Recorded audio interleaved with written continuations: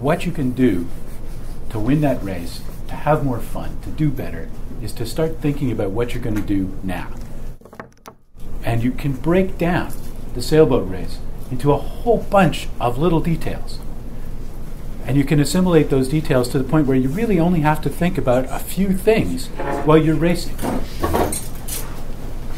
So what you have to do is break racing down into all of those tiny little details, figure them out one at a time. So it's not a big surprise to you when you're going around the mark. You don't have to be thinking, what is the fastest way to get a sailboat around the mark? You already know. You do it by force of habit. You can think now about the wind and the tactics. You don't have to think about what is the fastest way to get the boat around the mark. And if you see yourself losing a boat length or two as you round the mark compared to everybody else, don't let that happen to you. Say, why? Why does that happen? How can I go around the mark faster?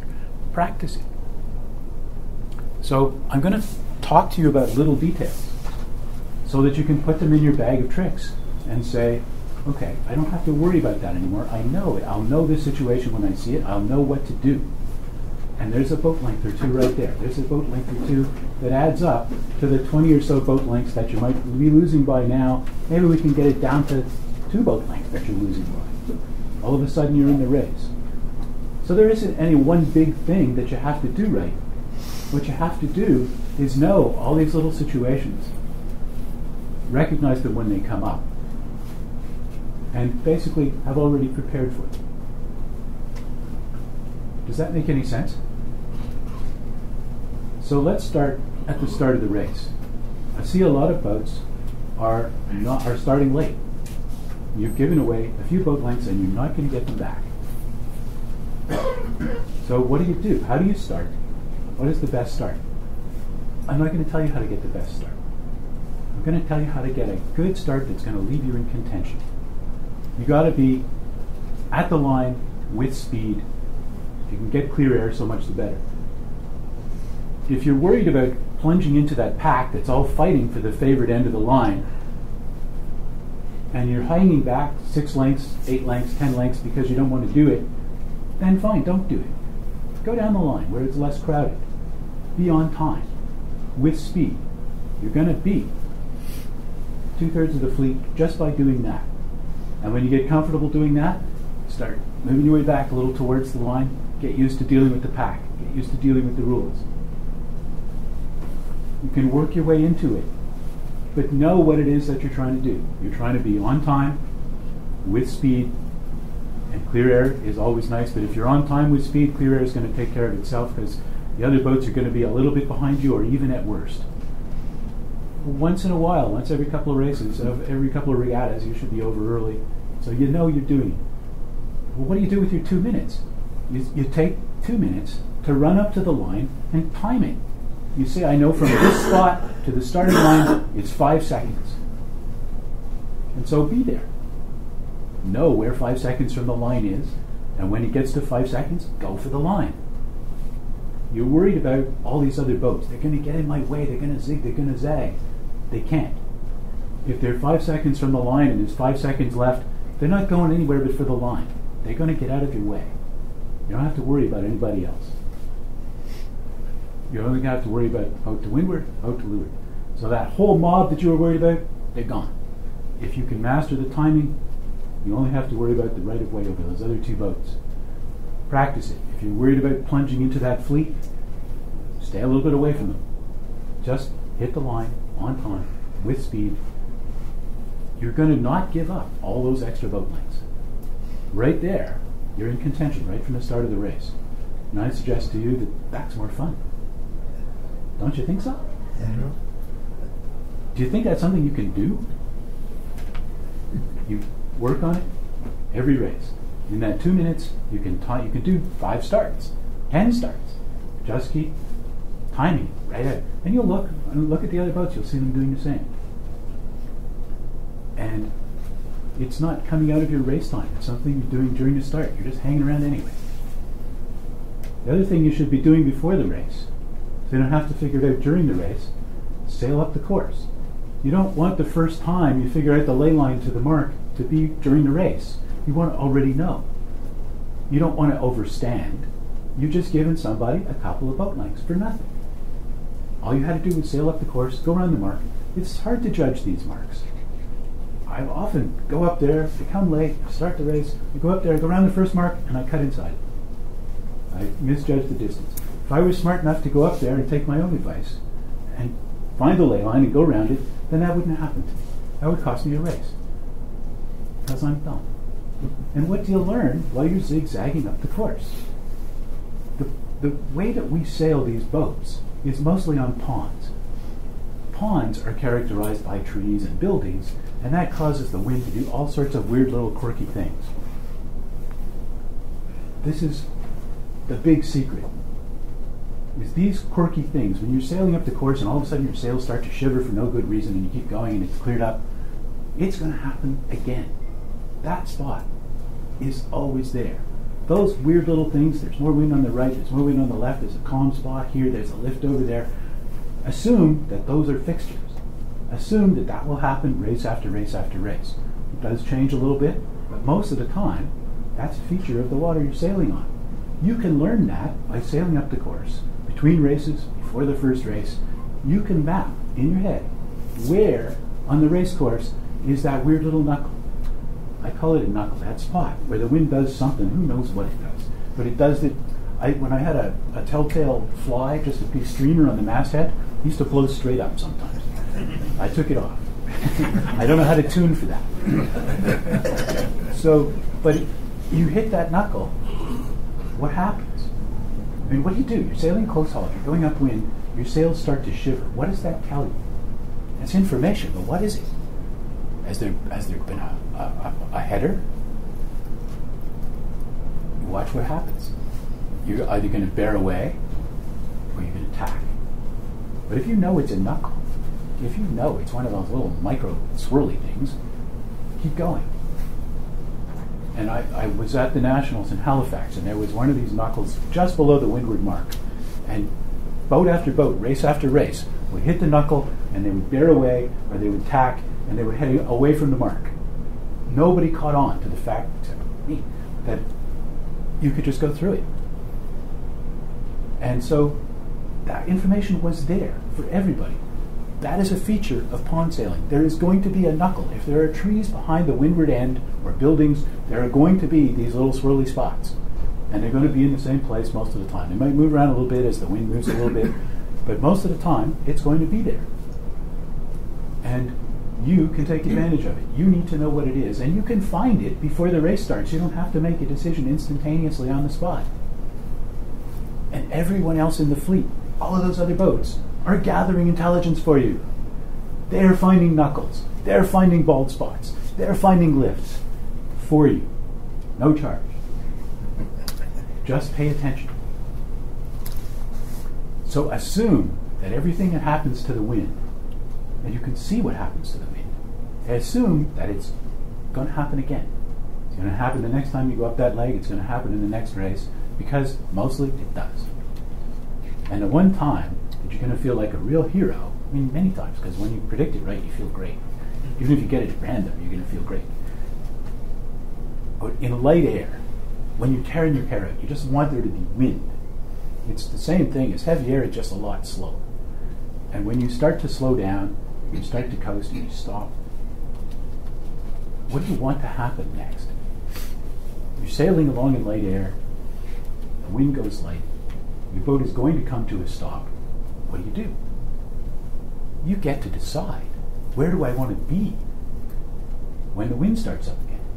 You've got some momentum. You can choose to coast in what direction you want to go for a little while. So have a plan. You know where the wind was coming from before. It might well come back from that direction. It's the most likely. If that's the only direction it's been coming, that's probably the direction it's going to come back from. But when it goes light, sometimes that means there's really two winds in opposition. And one of them will prevail, but it might be a new one. But you will already have seen it. There will already have been a puff or two from the other direction. So now you're down to a choice of two wind directions, and you can plan. Or the worst that you can do, it's not a bad option, is just aim the boat straight for the mark, because that's where you want to go.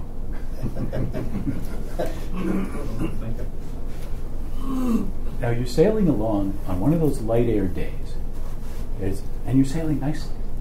You're cruising right along, and your boat starts to luff. What do? What does it mean? It could mean a header. It could mean one of those nasty knuckles. But on a light air day like that, it could mean the wind just died, and it's just the apparent wind pushing your sail back. And it's surprising how many people don't catch on to that, including me. You're not expecting that, really. You don't think that it's like when you're sailing a big boat and the wind goes light and your spinnaker starts to blow back, you sort of catch on, you know. But it's a little more subtle in a fore and aft rig when your sail's luffing and it looks like a header, it looks like a wind shift, or it looks like one of those knuckles, and all it really is the wind has gone calm. But you look at the other boats, they say, okay, I better bear away and stay with the wind. So they wind up heading way off the course, trying to find wind because they think there's wind, they think there's a header. They think there's still wind there, and they wind up sailing away and giving away many boat lengths. And you look at a boat after the wind has died and after they're all coasted to a stop, they're just pointing in every different direction as they start hunting wind that isn't there because they're being lied to by that luff at the front of the sail.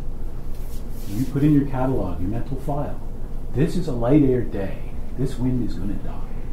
And it might die just like that. I'm going to sail into a bald spot and there won't be any wind right there. And you know. Now you know what it is. Now you know what to do. Sail straight for the mark. Hope the wind comes back from the same place it was at before. If you think it's going to come back from a different direction, sail towards that. But at least you've made a choice. If you went at random because you were deceived, then, you know, whoever, one of the boats will do well, but who? Won't be you. So it's one of those little things. Out of that whole pattern of knowing what to do in a race, is a little thing you can put in your toolkit. Now you know. How do you go around a windward mark? What is the fastest way to get your boat around the windward mark? I hope you already know. But if you don't already know, here's what happens. When a sailboat is heeling, it wants to go toward the high side. And when you're going around the windward mark, you want to steer towards the low side. So let your sail set. Because if the boat is heeling as you go round and you're pushing the rudder the other way, you're slowing yourself down much more than you need to. You're fighting your boat. You're fighting the way it wants to turn by using the rudder. You're not in the boat. You don't have your hand on the tiller. You can't feel the boat fighting you. But if you sail a big boat, you will feel it. And if you sail on a heavy air day and you keep the sails in tight and you try to bear away, you can't. Your boat is a weather vane. You're fighting that tendency. So learn about that. As you go around the weather mark, ease your sails out so they're trimmed to the course, so they're properly set for the wind all the way around. So you're easing continuously, steering continuously. Your boat is under power the whole way around. Radio control sailboats are powerful boats.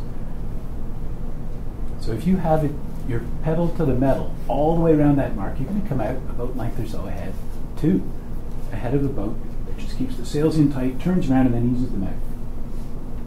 Why would you give that away? Learn how to do it. Go out there, practice it a few times. It's not a hard skill to learn.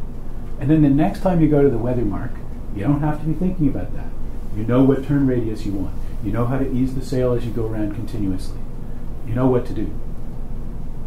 You don't have to be. Now you can be thinking about tactics. Now you can be thinking about what jibe should I be on when I'm on the next course. So it's one skill. How do you go around a mark? Now you'll know.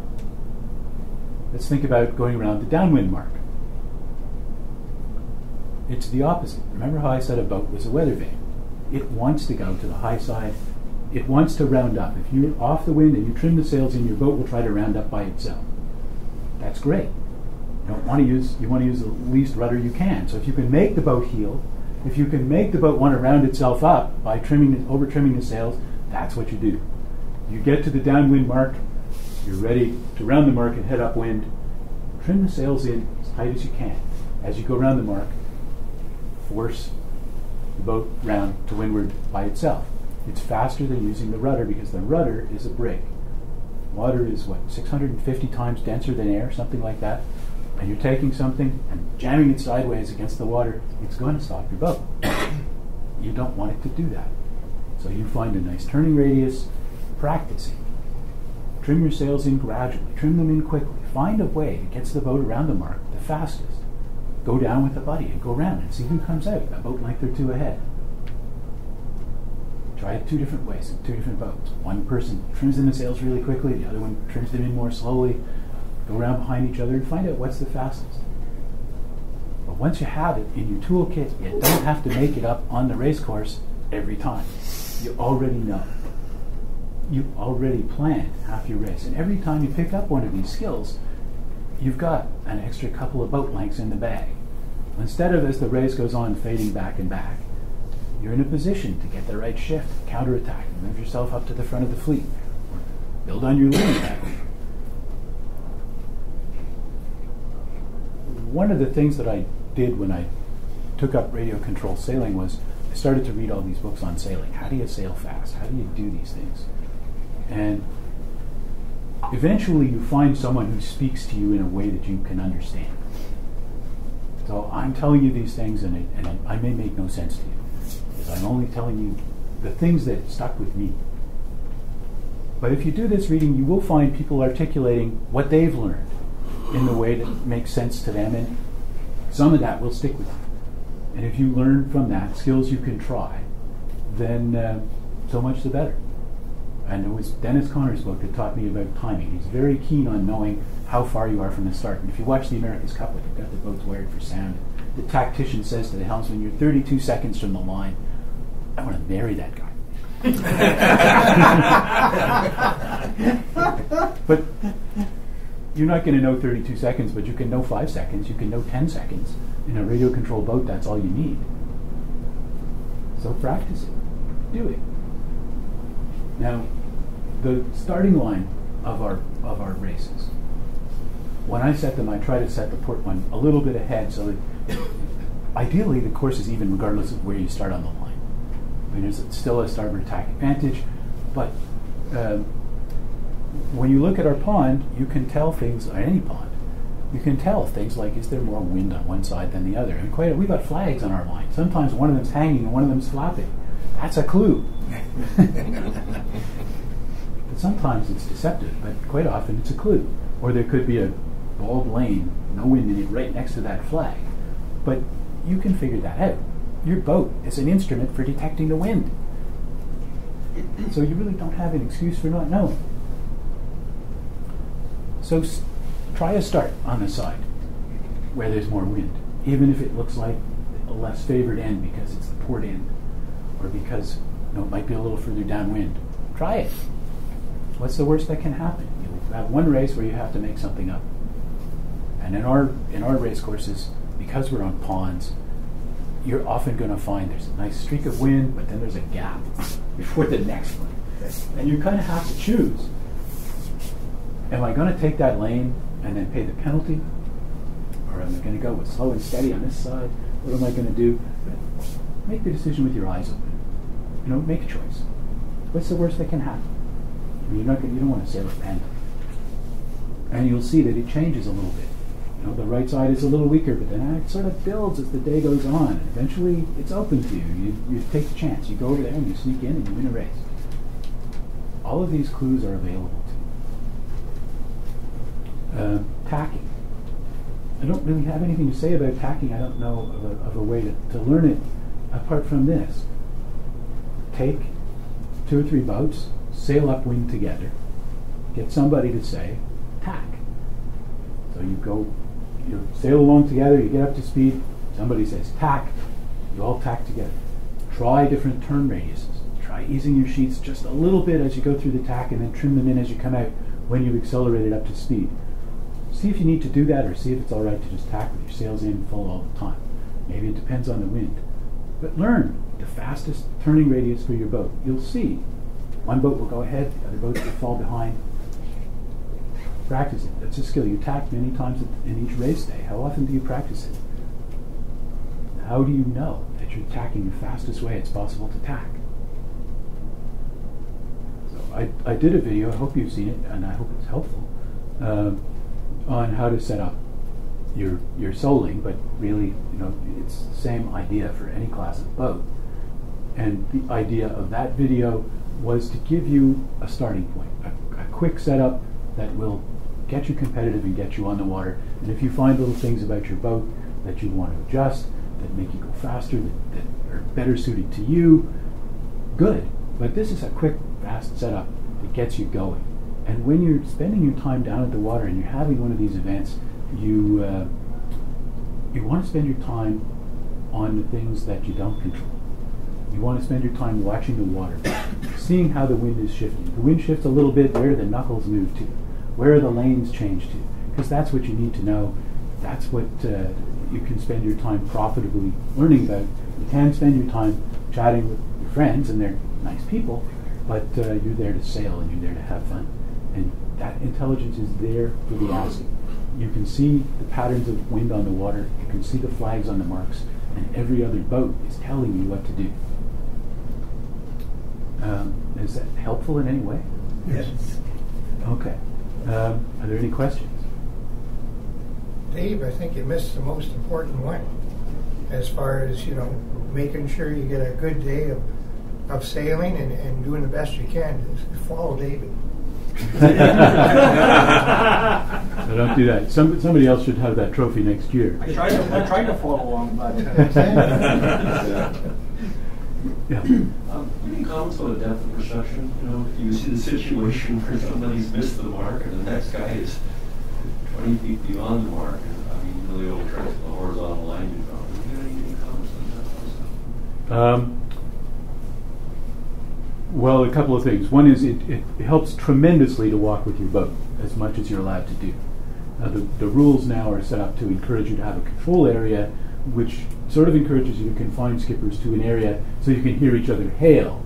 Which has advantages and disadvantages. You want civility in a group, so you don't want two people bickering from 100 yards apart. It's not all that much nicer when you're bickering from 5 yards apart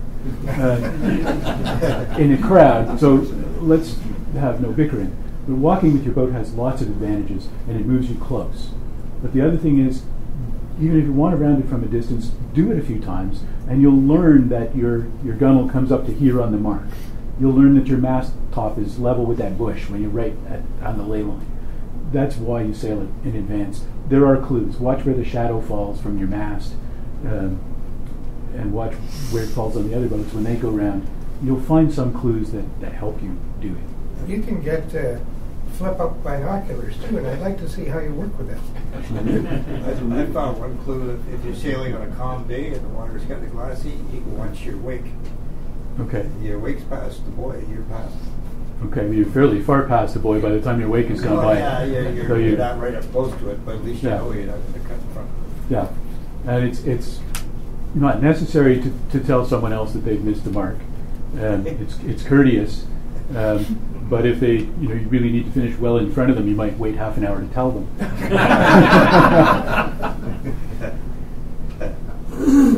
I won a nice regatta in Newport once in full-size boats because the Brazilians went around in lobster pot instead of the windward mark.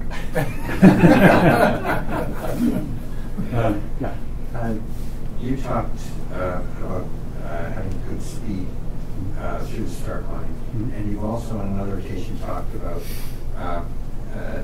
standing still until the appropriate moment of getting off. Opposite advice. Well, I've given opposite advice, is your point. Which is different scenarios, perhaps. Right. One was to hit the line with speed on time, and the other one was just to park there. By the way, I prefer the speed. And accelerate it at the last second. And the answer is there are times when you do one and there are times when you do the other. The IOMs, for example, are very powerful boats. They'll accelerate from a standing start in 2 seconds. They'll be going full speed. So you go up to the line, you park at the spot you want, and you defend it. And that's a little more difficult to do. And the skill level in the fleet is very high, but you learn to do it. And once again, once you're in that pack, once you're there on the line, you're really worried about the boat to windward, the boat to leeward, and maybe that space you have to leeward. You want to keep the space so that you can bear off and accelerate. And somebody's going to want that space. They're going to try and hit it with speed at the start. And once they're overlapping you to leeward, you have certain obligations as the windward boat.